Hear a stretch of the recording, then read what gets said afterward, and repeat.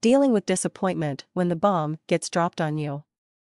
Handling bad news elegantly while trying to keep your emotions in check inwardly requires self-discipline.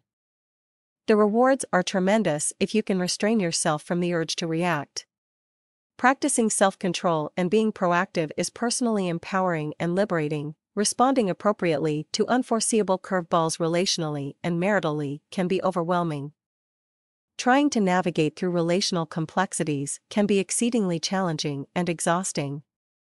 Adultery, infidelity, infertility, losing a job professionally, improper management of your assets financially, and life alterations which affect you adversely can be difficult to cope with. Such dilemmas before marriage can be dealt with by simply saying goodbye and parting ways if you deem yourselves incompatible.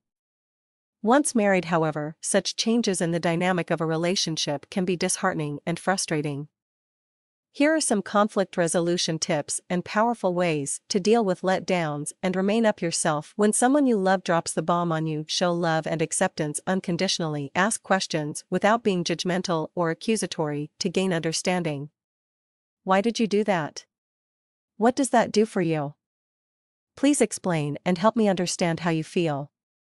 Communicate your hurt and disappointment honestly. Speak gently but firmly while dealing with reality. Make clear what you will not tolerate relationally. Remain healthily detached, not trying to control what you cannot concerning him, but protect your own interests while guarding your heart. Remember, ultimately you are only responsible for your destiny as you cannot control humanity.